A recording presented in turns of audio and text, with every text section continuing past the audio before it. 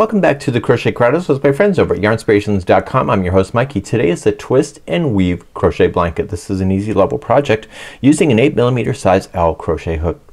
We actually have only one row to do, and then each time you just keep on just doing the same row over and over and over. And the only difference that you see is that there's a striping pattern within the blanket itself.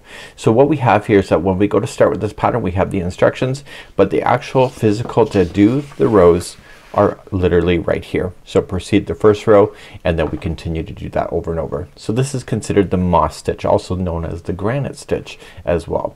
So let's just take a quick look at this, and I can tell you how to change the size. So when we go to look at this, you're going to notice that we're going to chain a total of 126 using this particular yarn. But if you love this concept so much, you can just change the chain count in order to match, and the hook size in order to match the yarn. So if you don't want to use a chunky weight yarn, you can just do the same concept but just change the count. So the count is in multiples of 2 plus 2. So you go 2, 2, 2, 2, and when you're satisfied with the width of your chain, just add 2 more, and then you will have the balance so that you'll be able to do this. Now sometimes the moss stitches actually has a repeat of 2 rows. This is only 1. And I prefer the moss stitch actually done like this so that I don't have to really think about what row I'm on, because each row is the same. So what we're doing here is that you're gonna carry the colors loosely up on the side when they're not in use, so you don't actually have to cut your yarn when you're going to do that. So that's something that you can decide to do for yourself. So it says with A, work 14 rows first, with B 2 rows, with A 2 rows, and you keep repeating this. So it says repeat from the asterisk 3 more times. So here's the asterisk, and then you keep repeating that 3 more times, and then break A. And then with B you just do these particular colors. So you just have to follow this, and just what I would do, just don't look at this and panic. Just kind of get your pencil or pen out and just check it off as you go, and that's just something that you can do. So I'm gonna show you how to carry up the yarn today, and what we have here is that when we go to flip it, we're going to be able to just have it up there. So do you see that this big strip right here? That's why we're gonna break the yarn. So we're not gonna drag the yarn of the gray all the way up. So we only just drag the colors up on the side when it's actually just a minimal amount versus a huge swath like that. So just keep that in mind. And you can also trace the outside of this with the border, which I'll show you that too. It's not in the pattern, but I'll show you that anyway. And that will also help to hide in those colors that you'll be carrying. So without further ado, let's grab an 8mm size L crochet hook and let's begin. Oh, let me tell you about the yarn too. For demonstration purposes, I'm using the Bernat Softee Chunky Twist. That's what it's calling for. I actually have a partial ball, so I'm going to use that here on camera. And the other one is the Bernat Softee Chunky, so the solid color. So what it's doing is it's bouncing between the two colors so that you have a little bit of this and a little bit of that, and it makes magic. Let's begin. As we begin our project, I like to use the back hump of a chain, but in the moss stitch it creates a space like this, so you have to be conscious of it. So in this tutorial I'm going to demonstrate it that way, but I want to give you a second option. So when you go to do your chain, how to avoid that is that you end up just like, let's say 1 2 1 2 1 2 1 2. So this would be how you would like expand it. So just in sets of 2. So I'm gonna go 4th chain from the hook. So I'm gonna count back. So 1 2 3 and then 4. And when I go into that chain, I want to do it so 2 strands are on top. Usually I turn to the back of the post or the back of the chain, and I just grab the 1, and it's that one that is creating the space. That happens when the yarn is thick like this. So in Bernat blanket it's typical. So if you put the 2 strands on top and then single crochet, that'll keep that more closed. So chain 1 and then coming to the next one, always keeping the 2 on the top. So I'm gonna leave it to you on your approach on how you would like to do that, but what this will do is that it will provide a more closed base versus leaving it open like this in the future. So you can decide what you want to do. So I'm going to demonstrate this in just a second. My goal today is to show you how to do the moss stitch, and you can follow the color pattern if you wish, and I'll show you some tips along the way as well. So we're gonna create a slip knot to begin, and you can either chain 126 if you want to match exactly what you see, which will give you a blanket of about 48 inches wide by 52 inches long. If you would like to customize, which I'm just going to show you a small swatch, you chain in sets of 2. So 1 and 2 and 1 and 2 and 1 and 2 and 1 and 2, and you keep doing that until you're satisfied with the width. And when you're happy with the width, I've been counting 1 and 2 in my head as I've been doing it. And when you're happy with the width, add 2 more, so 1 and 2, and then you will have the balance so that you can begin to do the first row, which is the setup row. So let's do the setup row. We only have to do it once, and what we're going to do is that we're going to go 4th chain from the hook. So you count it back. So 1, 2, 3, 4, and get the back hump of the chain, and you want to single crochet.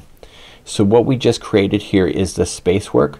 So there's technically 3 chains there. So there's actually a stitch right in this chain space in the future. So just keep that in mind. We'll talk about that later.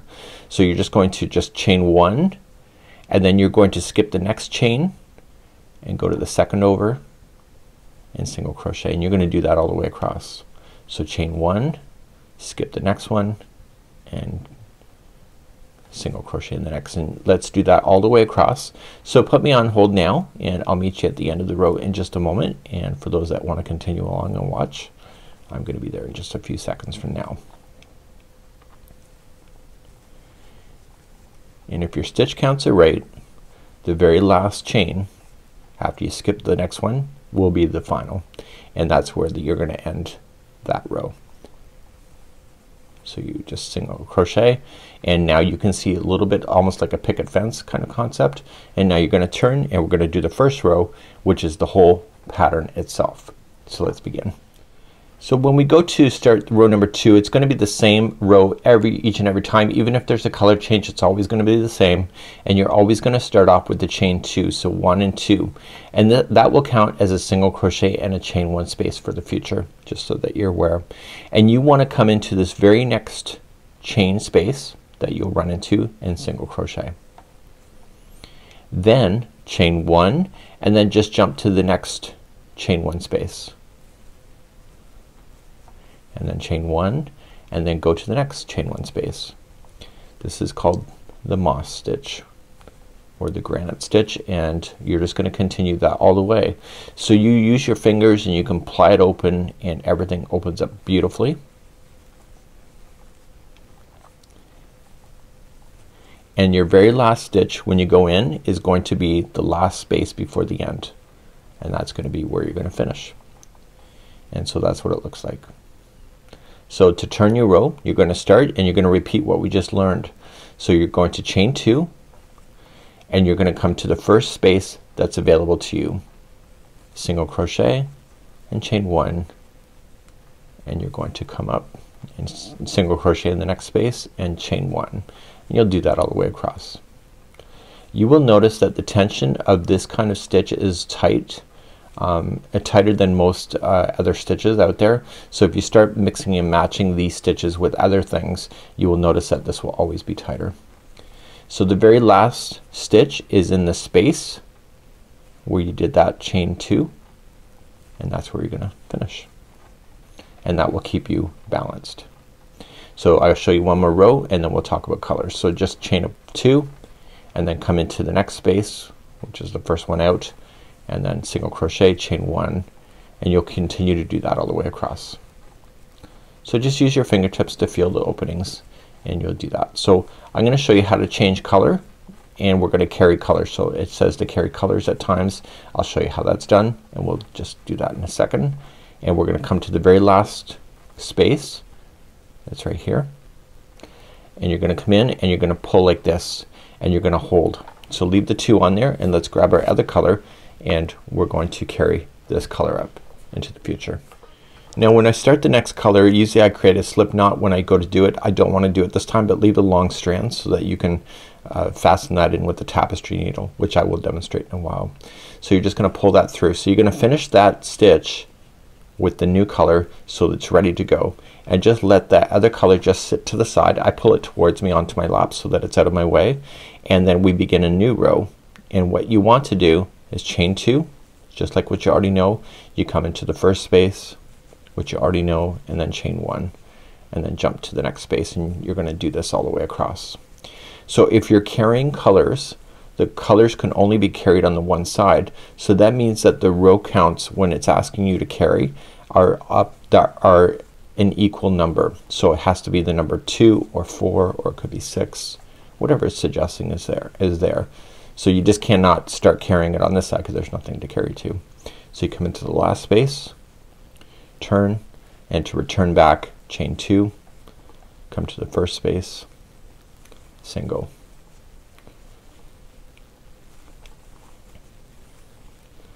And you keep doing that. So I'm going to show you how to carry up in a second. So for the rows that says work A for 2 rows, this would be 2 rows. Okay, so you come into the very last space right before the end. So you pull through, let this drop, and grab that blue back up. And when you grab that blue back up, just tighten it a little bit and pull that up. And so now it's carried up on the side. So you can decide whether you want to bury that in with the border or not in the future, and let this other color just fall to the side. So then start a new one, chain 2, and then come into the space, and you just do that same granite or moss stitch all the way across. So what I'll do is that this is all you need to do, right? So just follow the pattern for the striping. So I'm gonna give you some options in order to do a border if you would like to do one. Just a nice simple border that you can do to cover in the yarns that are the strands that are being carried. And it's not suggested in this pattern, but it's something that you can consider if you would like to. So I'll be right back in just a moment, and we're going to begin the journey of doing a just simple border just to cover it. If not, you can just jump right to the fringe if you would like to as well.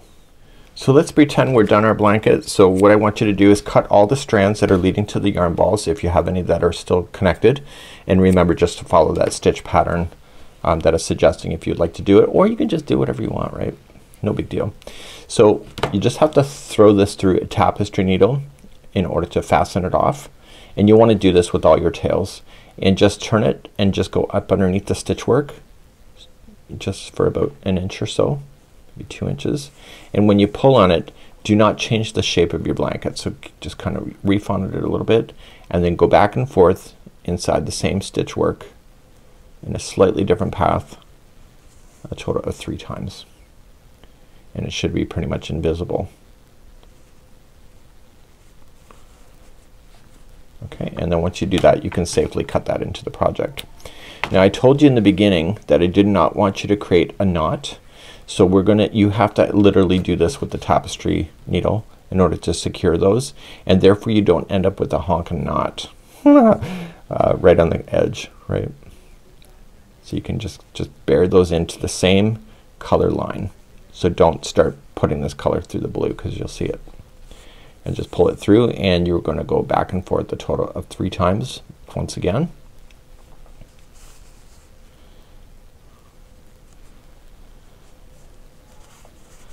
So once that's in, you can do that. So you want to do that with all your tails, and so I'll leave that with you, and I'll be right back in just a moment so I have a nice clear palette to work with. So I just want to do that, and you want to get rid of the starting tail as well in order to do that as well. So let's pretend you want to do a border to it. Again, optional. So just put your yarn on there. So in the corners just put in 3 single crochets. So just attach it first and chain 1 and put 3 single crochets into a corner. That'll allow it to turn.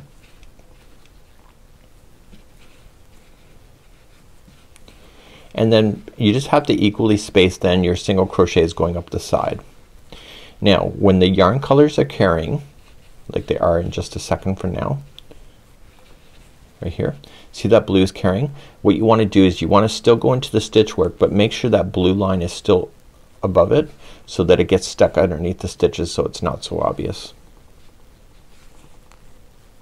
Right, so it's more hidden than anything. You can probably do a better job than that.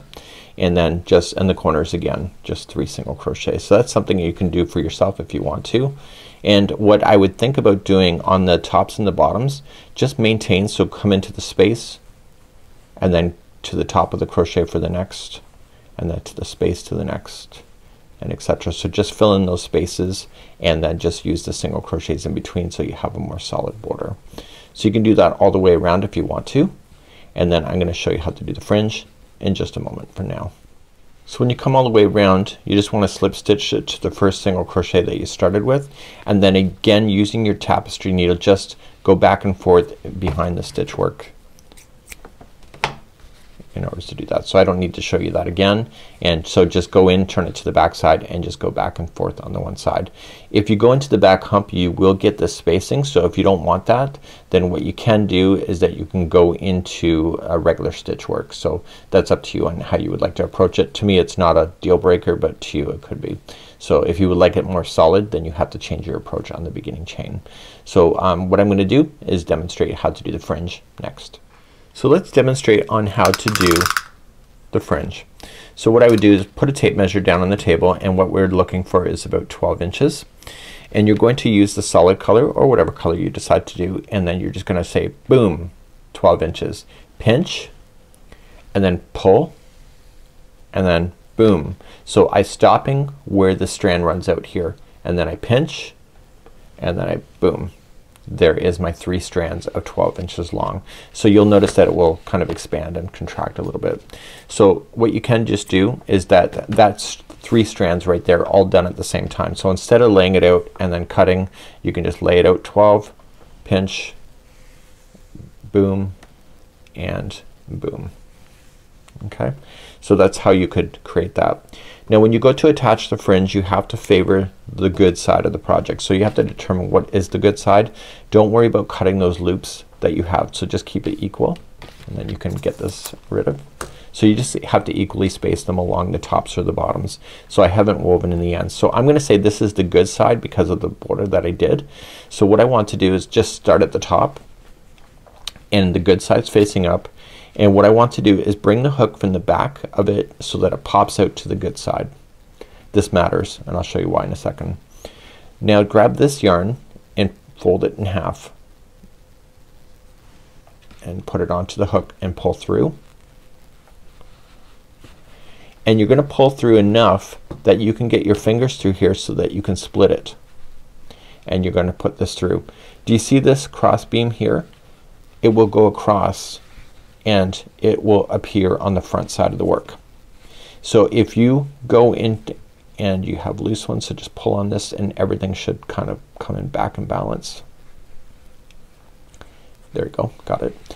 And so what's gonna happen is that that cross knot is gonna be on the front side. So in the back it looks like this.